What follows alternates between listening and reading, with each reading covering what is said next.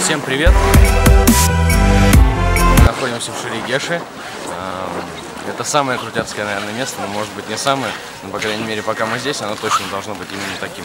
Здесь стоят инструкторы. Я думаю, что от них можно получить самую вообще четкую, верную информацию, почему у них, почему здесь и почему так классно.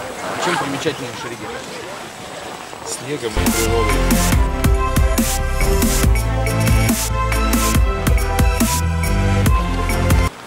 Добрались мы до сувенирной лавки.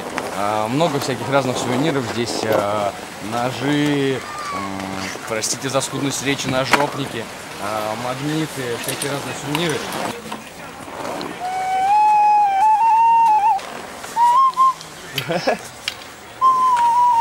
Почему нужно приехать в Шерегеш? В принципе, потому что это курорт.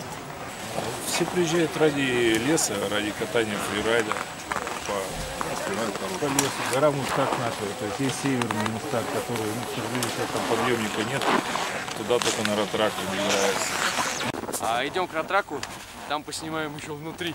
Наверняка будет круто. Погнали!